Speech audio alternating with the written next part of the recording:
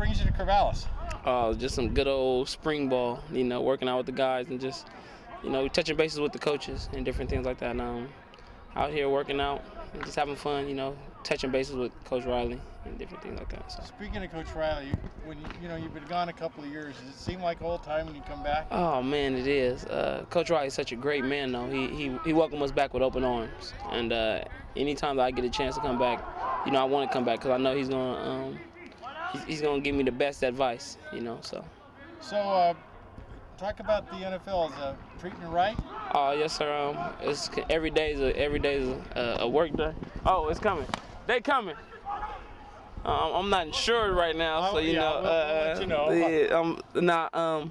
It is. It's a dream come true, and just to come back and just to see these guys that's also trying to fulfill that dream is a great thing. And you know, as much as I can give them advice and different things like that, and let them know that you know, this is a time where you really got to put in the hours, so you can put yourself in the best position. Being in the position, I mean, being in the NFL, is that like, do you ever pinch yourself like, gosh, I'm in the NFL? I would say yeah, but no, because I put in a lot of hard work, and I'm continuing to put in a lot of hard work. So it's just one of those things where you're fulfilling, and now it's on to the next. What's my next goal, and different things like that.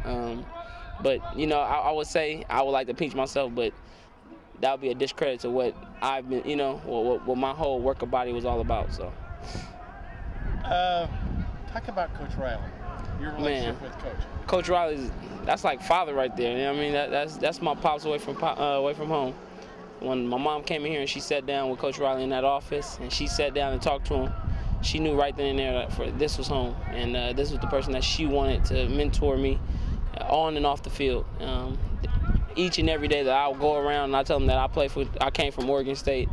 Every coach had something great to talk about Coach Riley, and it's one of those things where it's like, okay, he's a great man. He's not only a great man on the football field, but he's a great man of God. He's going to teach you and coach you to understand and give you situations that when adversity comes, you know, that's when your character is revealed, and that's what he's all about. So. Last question. You just been out here one day watching receivers. What do you talk about the energy that Coach Brennan brings to the wide receivers? Oh man, I like him. I like Coach. Me and him, we could have got after it back in the day. Coach Loach was more reserved, and Coach Brennan he's more out there, and he's gonna push the guys. He's gonna give you guys high energy and tell them, you know, to work on the different things, especially with the basics and making sure your feet's under your toes and different things like that. So.